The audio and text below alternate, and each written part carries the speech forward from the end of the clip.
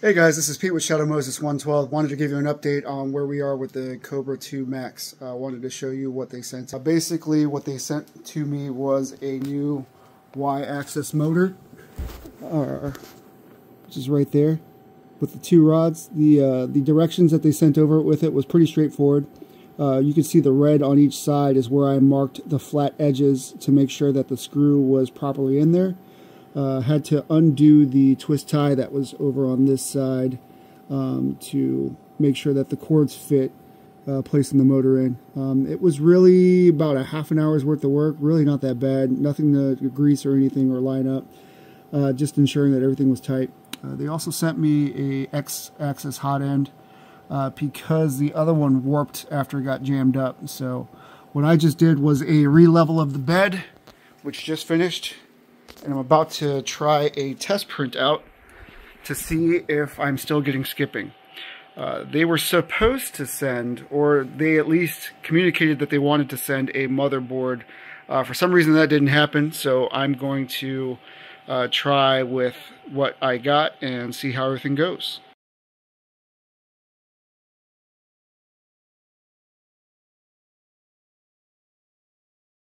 The thing I'd like to note is they said to tighten as far as possible and then loosen one whole turn. I marked X's when it was fully tight and then turned it back one whole revolution.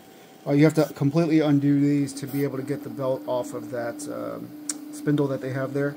They do send you new spindles and new bearings with the X-axis motor and the extended rods.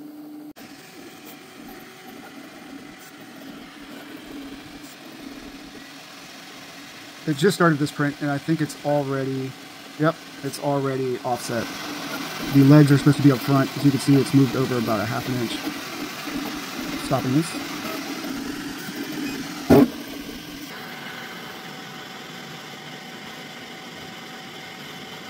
I'm doing standard, how's that 220? It's supposed to be about 200 for the heat, so it's heating up for PLA right now. So what I did was I just took all the eccentric nuts, I loosened them up, and now I'm like retightening them. And according to the directions, you want to tighten them so they just touch the rail here. And it says in their directions that over-tightening may lead to a wearing out of the bearings and shorten the life of the printer.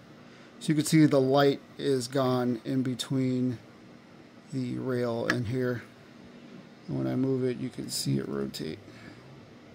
Just touching. I did notice that one of the rails was tight here, like it was pushed in. So when I loosened it up, it kind of bounced out a little bit. And I did all 9. So there's 9 total. 3 there, 3 there. For some reason this side doesn't have any. And then another 3 over here. I wanted to point out in the guide it says that the synchronous nuts should line up. They kind of do. It says toward the flat plane. So the flat plane is where this red mark is. I marked that so I knew where it would be. The only thing is in their photos it shows that these screws are supposed to line up. They don't. But I don't think that's an issue. As long as they move synchronously, you really shouldn't have a problem. It's more about tightening this to the flat edge of the rod. When this whole thing moves, it's not going to miss a line, you know? So you're just making sure that these are tightened here.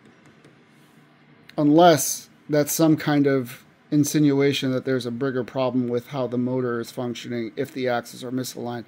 I don't think that's the case. We're getting too deep in the weeds, but that's what I think. This is fine. And you can tell this is a different one because this one didn't have the hot sticker on it.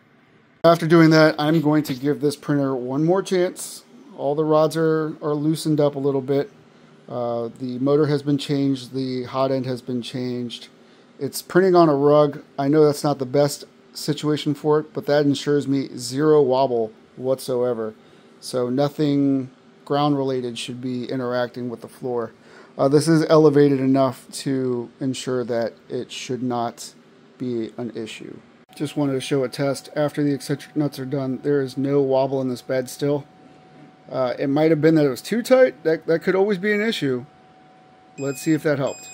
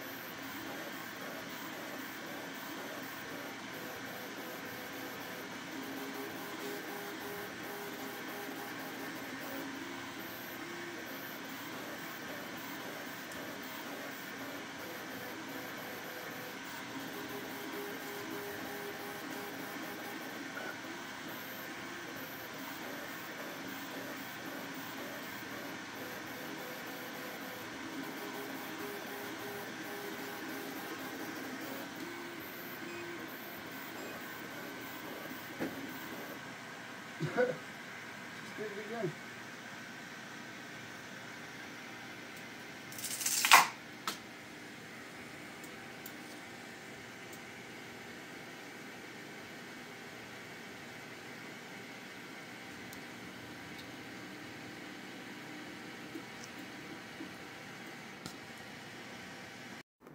My biggest worry overall is that there's a shelf life on the usage of these printers.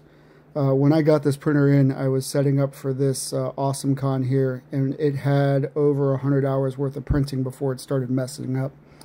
My thing is, if it reaches that 100 hours mark on, let's say, a new printer, will I still have the same issues? Is there something that is not meant to last past that point? I really put it through its paces, and now it's showing. Still have a ticket open. Let's see.